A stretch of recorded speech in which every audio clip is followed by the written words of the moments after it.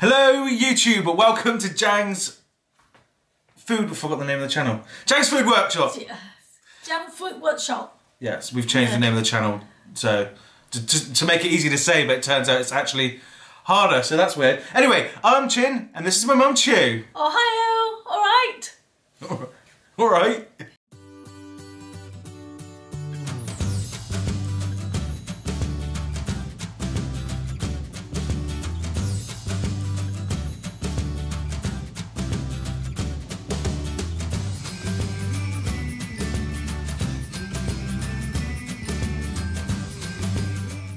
Hello, if you're new to the channel, welcome. We teach you how to do Chinese takeaway food at home. We have a lot of experience, over 3 generations worth. We are also teaching people how to do traditional Chinese food and branching out into more Malaysian food because Mum is from Brunei. She's a Malay Chinese or Chinese Malay, whichever way around you want to say it. So we're going to be doing more of that, and our restaurants nowadays are Malaysian street food. So, yeah. That's it. What's today's video about, Mum? Beef and tomatoes. Yes! Nice. Beef and tomatoes. If you're new to the channel, Mum never gets it right, so yeah, that was a good one. Beef and tomatoes. Yeah. Let's say it again.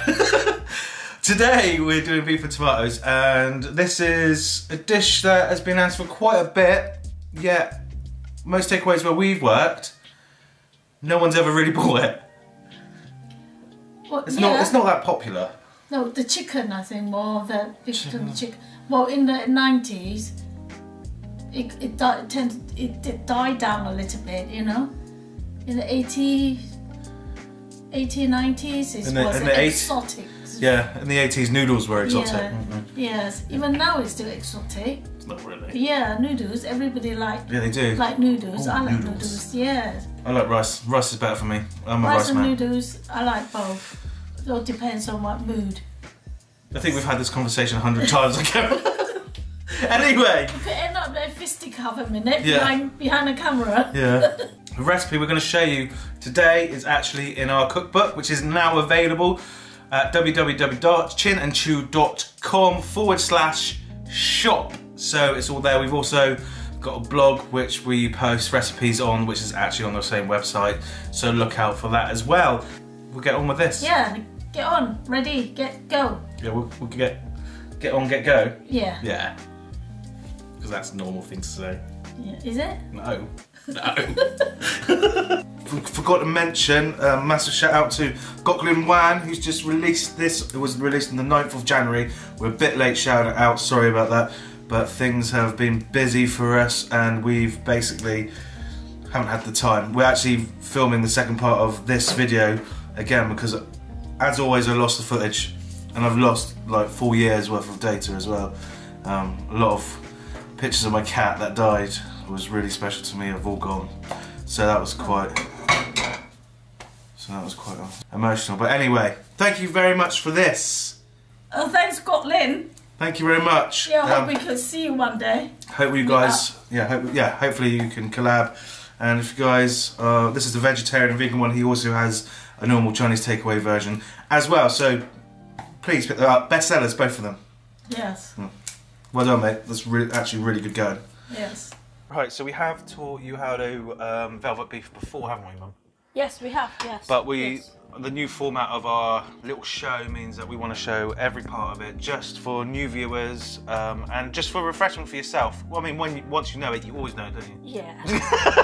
Yeah. Is that because sometimes you have to think about it? Yes. But anyway, so we've got about 500 to 600 grams worth of topside beef here. This is the cut that most takeaways will use because it's cheap and fairly good quality. There's not much fat running through it, so it is quite beefy. Yes. But that's why it's not that tender, and you have to do this next process because there is very little ribbons of fat running through there. It's called marble. Marbling, yeah, thank you. Yeah, you're right there, aren't you? Yeah. It is called marbles. Next we have a teaspoon of garlic powder. Someone the other day said they put the dessert spoon into 1 kg's worth of beef cut, and it was a bit too powerful for them. So if you're not a big fan of garlic, don't put as much as we say in the book in. Do a little bit less, but I mean, Chinese food is garlicky by nature, so yeah, if you don't want to put too much garlic in, by all means don't. If you want to put more, by all means do. got 1.5 dessert spoons of dark soy. This is very, very important. There are several brands that are useful. They will be on our website if you want to go have a look to see which brands to use. 3/4 teaspoon of MSG. This is optional, you don't have to use it. If you're scared of using it or you believe it's bad for your health, I suggest maybe you read our book where I debunk all of the myths in there using actual science. When we were young. You used to eat it when you were young? Yeah. Mum used to eat it when she was young, and she's not crazy. We used to put it on hand and lick it. Did you? And sugar. Either this one or sugar. But this is more expensive. We cannot eat a lot more. But sugar we used to lick. Because it got no sweet. What? No sweetie. This is horrible by itself. Yeah. No. Bloody hell. 1/2 teaspoon of salt. 1/2 teaspoon of soda bicarb. Or bicarbonate soda. I can never remember which way around it is, but yeah. Bicarbonate soda. Soda bicarbonate. Bicarb. Soda bicarbonate. Just bicarb. And this isn't in the book, but we always add a dessert spoon of corn flour as well to a kilo. So this is a heaped teaspoon of corn flour. Some Chinese takeaways won't add it because it can cause, if you've got a poorly seasoned wok, it can cause the beef to stick. Stick like what, Mum? Stick to the wok. I was expecting you to say stick like shit, but you didn't. No. So we're going to add it this time, but a lot of places won't. And that is the beef marinade over with. Now for the ingredients for the main dish. And if you, I can't remember if I said this, but if I said it at the beginning, feel free to skip everything that you've seen before and you don't want to see again. I might put timestamps below for that kind of thing. I might not because we are turbo busy at the moment. Yeah. Yeah. And if I got the time, I will. Yeah, we'll do our best. We will do our best. And this is what you need for the main cooking. 1 teaspoon of the blended garlic puree. Again, this is all in a book. Or we have a video how to use this, make it on this YouTube channel somewhere. Now you want 2 unripened tomatoes. If they're ripe, they disintegrate when you cook them. These are a little overripe for what I like, but they're the least ripe in the Tesco's.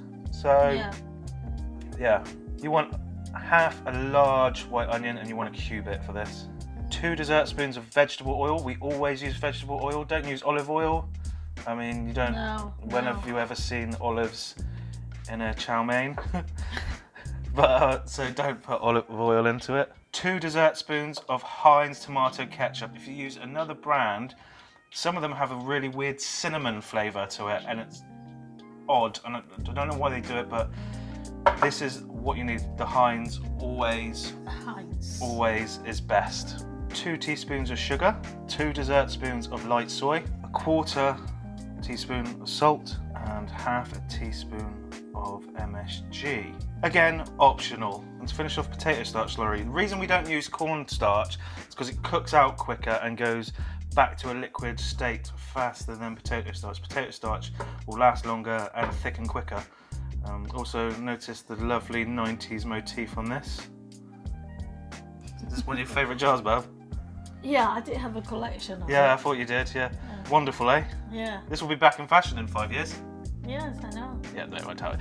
Okay, now we're going to go on to prepping the beef. Yeah, you need a knife. A knife. Hiya. Get your beef. Again, if you want to skip past this bit, by all means, it's going to be about 3 to 4 minutes long, so just skip ahead if you've seen this bit already. If you haven't, sit back and enjoy and watch. Yeah. If you want to get rid of this fat, you can, but I think we'll put that in. Are you sure? No? Why? We'd always trim it off in a takeaway. Yeah, just because people don't like fat, you know. Yeah, no, I know you enjoy it, but yeah, fat. In fact, this fat is better than processed fat. Yeah, but you see the grain here? Look at that. Yeah, see it? Yeah, I see it. All right. Just the way we're at home, I know you can see it. So right, so yeah, we want to cut that into like chunks, and we always want to cut across the grain, not with the grain. So now you can see that ribbon effect there. Yeah, you see the straight line, huh? And then what do you do, Mum? You cut it into half again. Yeah. What we'll do is we'll just cut one bit and then show you, just show you. So explain what you're doing there, Mum. Oh, cutting and slightly put your knife a bit slant at the beginning, because the beef is always not in the same level, and you see, if it's in the same level, you don't need to slant it. Sometimes it can be bigger than the other side. You know what I mean? The reason why I slant the knife is to get a bigger slice of bigger slice and thinner as well, look.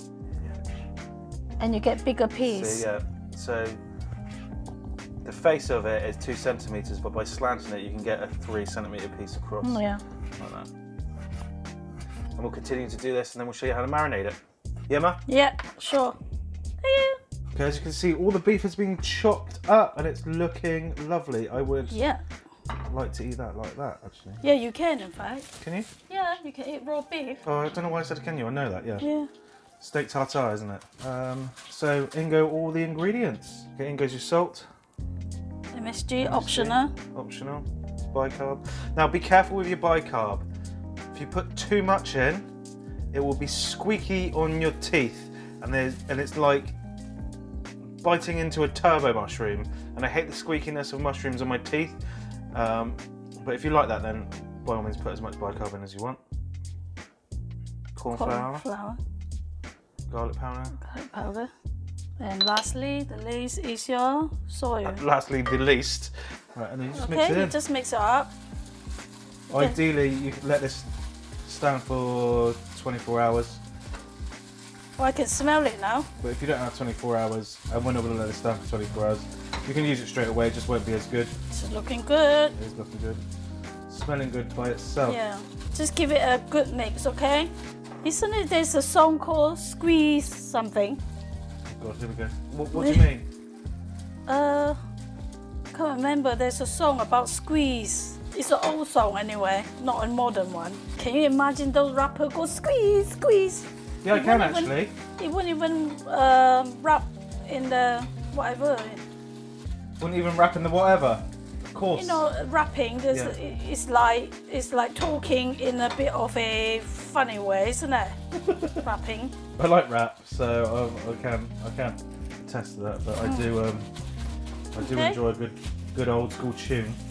It smells fantastic, doesn't it? Yeah. Okay, so that's the beef done. So as always, we're going to heat up the pan and put the oil in. Yep. Pan is heat up. Just wait for it to heat up. With beef, it's really, really important that the pan is hot. The oil, sorry, is hot in the pan. Well, when your pan is not hot, your oil wouldn't be hot. Yeah, that's actually very true. So the pan is nice and hot now. Yep. Put the beef in, yeah? Yeah. That's the beef. You put that in. That is beef. Beef, and spread it. Break it a bit if we stick together, and spread it out, okay? And then after you do this, you just leave it to stand. Yeah. This is the most important part. If you keep moving it around, it never really sears properly. Can you see it's sealing? It's not sealing. Oh. Searing. Searing. Yeah, someone called me out on that the other day, and I'm just like, yeah, okay, I get it. Alright, I said the wrong word. It's searing. It's not technically sealing anything, but you're just trying to get some colour on there. Some flavour. No colour, no flavour. Yeah. It's time just to break it apart, turn it around now. Yeah. Right, you understand what we're saying now? Yeah, I think they do. And then you just want to keep turning this and letting it sit until all the beef is cooked. You can see that colour? God, look like a piece of steak. Mini steaks? Yes. Oh, I love a mini steak. Yeah, actually just fry it and then serve it like this if you want to. Yeah, you could. I very often do it. Yeah, you do. Yeah. Yeah. My mum's not lying there. No. Really nice and bread. Yeah. With some butter. Oh, not about butter. Oh, you don't like butter? No, you don't. No, I'm a bit intolerant of that because of the dairy? Yeah, dairy. Does it give you poos? No, it doesn't. It just gives me acid stomach. Really terrible. So when the beef's nice and seared, do you want to say it? Seal? Sell? Excuse me. Seal. Sealed. Seal. No! Seared. Seal. Seared. Seared. Like... Whatever. You know what I'm talking about, okay? In All right. goes your onions, this MSG, optional, although you won't get the takeaway flavour without it, and your salt. Yeah. And you want to brown off your onions. Get it brown, yeah, we like it brown. This is called white onion. Yeah, they are called white onions. Yeah, it's white. This is a really nice onion. These are What are those red onions called, Mum? shallot. I was expecting you to say red onions. Because red onions are called red onions, aren't they?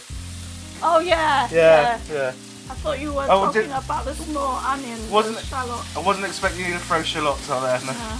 Now, when the onions are starting to brown, in goes your garlic. And you want to stir this quite viciously, I would say. Yeah. Because you want to cook it, but you don't want to burn it. You burn it and it's bitter. Bitter is not good. No. Now you're allowed to touch the pan, all right? Not with your hand, with the spoon. Yeah. And then in goes your ketchup. And you need to cook it out. If you don't cook it out, it just tastes like ketchup. Yeah, it does not taste right. No, you cook it out and it tastes silky, smooth. A lot of people, when we cook this dish for them, can't figure out how we get the tomato flavour. They say we say it's ketchup and they think we're lying. It changes completely once it's cooked. Yeah.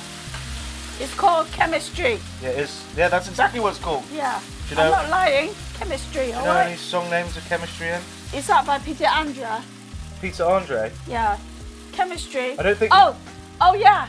Chemistry, it was by a... I don't know much about biology. Yeah. You, Michael. No, is that the same song? Yeah, is it? I don't know about biology or chemistry, but I do know I love you. I love you. Yeah, I think you're right. So now the ketchup is looking cooked off. Yep. In goes your water. All of it. You want to bring that up to the boil. Yeah, bring it to the boil. You can add your sugar, your light soy. Yeah. And everything your and your guts. Just a drop. To give it a bit of colour. Everything you want it a bit darker, you add a bit more, alright? Yeah. I like mine dark. By your own judgment, okay? And then we're going to bring this to boil and then add the tomatoes. Yeah. So this is nice and bubbly at the moment. It's been bubbling for about 30 seconds. We're going to add in our tomatoes. Yep. Now what you're just trying to do is warm these through so they're safe to eat, because you don't want to overcook them because they will fall to pieces. And so we're just going to put them in for about a minute. Yeah, while you're waiting, you just get your potato or corn, what do you call it, solution ready? Slurry. Slurry. So it's basically 1 part potatoes, starch, 1 part water. Looking good. Looking amazing. This is like one of my favourite go-to things. I cook this all the time at home. I don't order it out. If I'm going out, I'll order Hong Kong style pork, probably. Yes, yeah, that's your favourite, isn't it? Yeah. Pork is my favourite as well, after the beef and the duck and everything. I like all dark meat. Yeah, me too. I like chicken. I like chicken drumstick or the chicken wing. Boop, boop, boop, boop. Chicken wings. Yeah, not chicken breast. No, I hate chicken breast. It's really dry. I don't understand why. And people, what annoys me is people always go, "Oh no, it's not. It's because you're not cooked it right." And then they cook me this moist bit of chicken breast. It's still dry.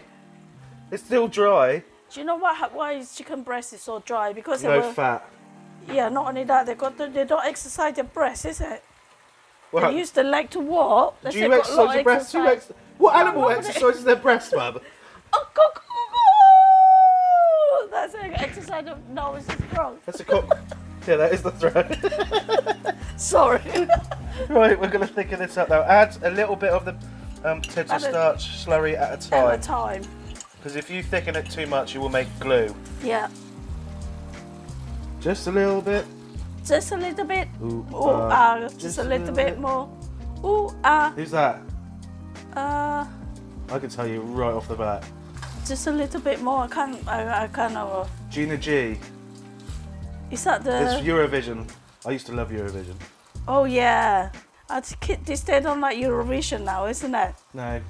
Oh, Eurovision used to be the thing, you know. Oh yeah. Used to get special treat. Stay up late. Yeah, I know. Get fizzy drink and all the goodie crisps and everything to snack. These days are too busy not talking to each other to Yeah. watch TV. Do you want it a bit That's thicker? it? No, that's Yep, fine. that's good now. Yeah, we're going to add Like chilies that. to this. Look at that. Lovely. Brilliant. Jubbly. Wow. Do you want to... It sounds completely fake. Brilliant. God, look at that. Making me hungry now. Well, good job you're going to eat it.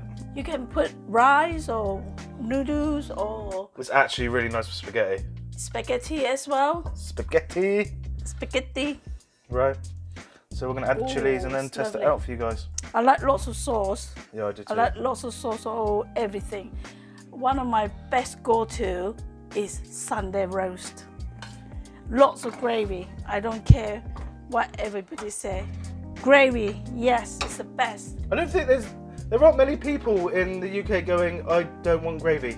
They do like the liquid gravy. Oh, I hate them. Oh, it's got to be thick. Yeah, got to be Yeah. thick. Those, what is it, Master Chef, their gravy are so runny. That's a jus, Mum. Yeah, but whatever, I don't care what it is. It's shoo, whatever,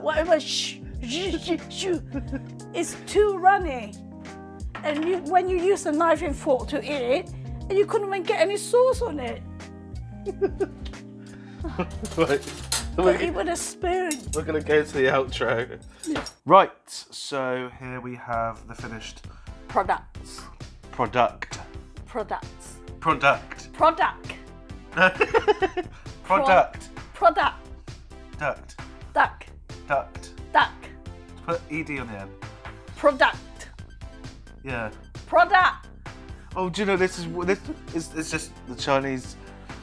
Couldn't say the mouth can't say ED. ED. Yeah. It's like today I was trying to teach my fiance and someone I work for how to say the beer. Beer. Tsingtao. Yeah, Qingdao. Oh, Tsingtao. Yeah. And they can't say the T Qing, and the S Qing, together. yeah. And I'm like, it's like you're like making a bing noise without, like you're saying the S and the T at the same time. Yeah. And they just go Qingdao. Qingdao. Yeah, you need to put. Ting. It's like ting.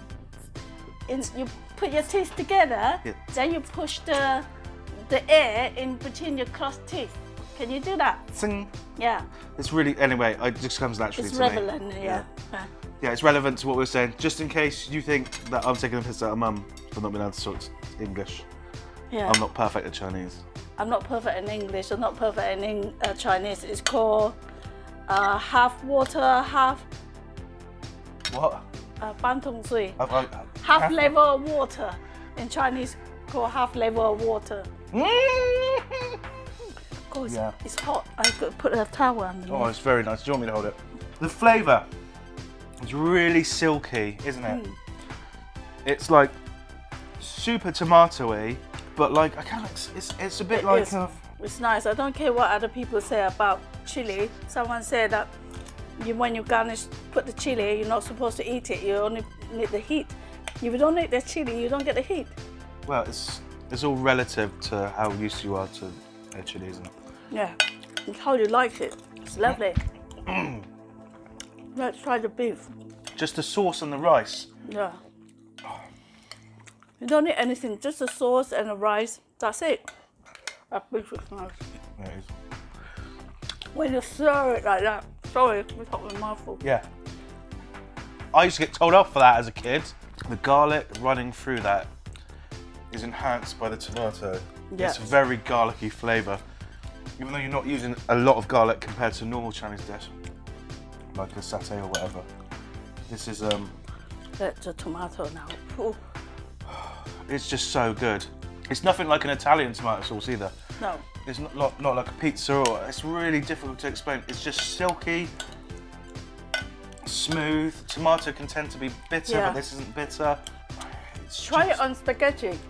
Spaghetti is Vyjebanowy Kosmos, so. Pardon? Vyjebanowy is Polish, sorry. More chili. So, I'll let Mum finish this. I'll let you hit that like and subscribe button. Yeah. We've also got a new channel out called Chin and Chew TV. We were just on BBC Radio Somerset. Oh yeah. Mum was really excited about that. Yes, I was, but I didn't know what to say. It was scary. Yeah. Because it's going live.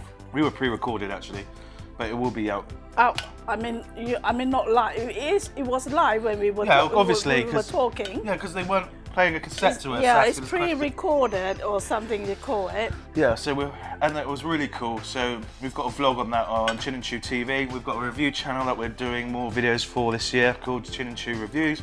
Lovely. Lovely. A beef is lovely. It is gorgeous. Thank you very much. Remember, I said like, comment, if you want to support the channel, become a patron. If not, we just appreciate you being here. Make sure you hit that like there. That really does help us out. Yeah, like, subscribe. Like, subscribe. And Mum. Happy cooking, happy eating. Yeah.